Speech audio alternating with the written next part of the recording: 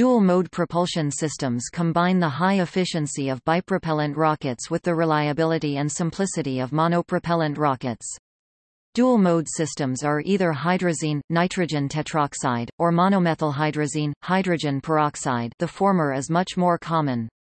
Typically, this system works as follows. During the initial high-impulse orbit raising maneuvers, the system operates in a bipropellant fashion, providing high thrust at high efficiency. When it arrives on orbit, it closes off either the fuel or oxidizer, and conducts the remainder of its mission in a simple, predictable monopropellant fashion.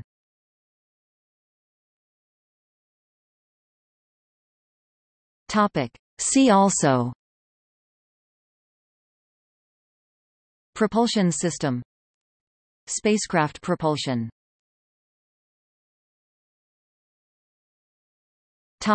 External links.